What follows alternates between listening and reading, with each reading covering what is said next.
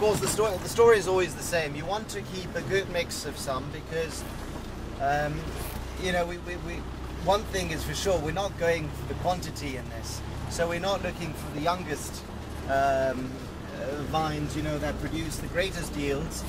But we're looking to be able to play as well. You know, like an artist, we want to not only have a yellow and a green, but we want to have different shades of yellow and green. Yes. And that you can only achieve by planting, number one, in different areas, and number two, by obviously having different ages as well. So I hope you're not being too shaken and... I'm absolutely fine. On the left here, we have planted Pinot Noir and Semillon at the top. Okay, yeah.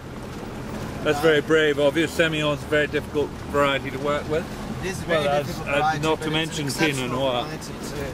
To work with as well, and this is the plot that Nico deemed to be ideally suited. So, granite.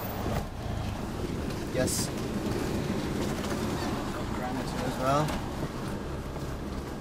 They're coming very nicely now. We had just before Christmas we had a few, or even sort of just before Christmas we had.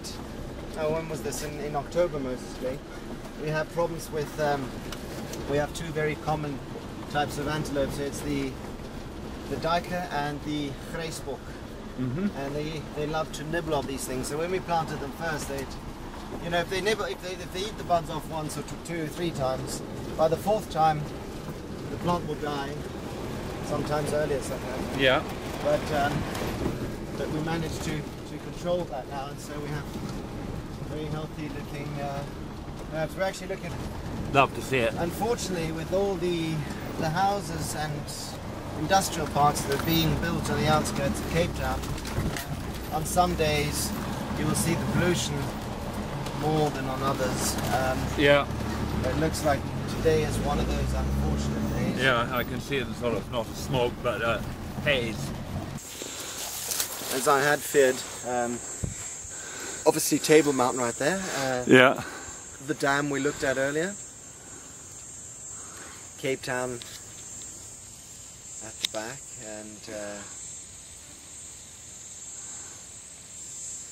and lovely to see the ocean. But I mean, unfortunately, you won't see them today. Yeah, it's good. Covered in that smog. Most unfortunate. Yeah, it's a bummer, isn't it? It is. No, we were talking about this yesterday. Obviously, you know, you see it at night. Yeah. And, it's a lovely sea of light. Yeah. Everywhere. And but now you can see this is the sadder bit during the day.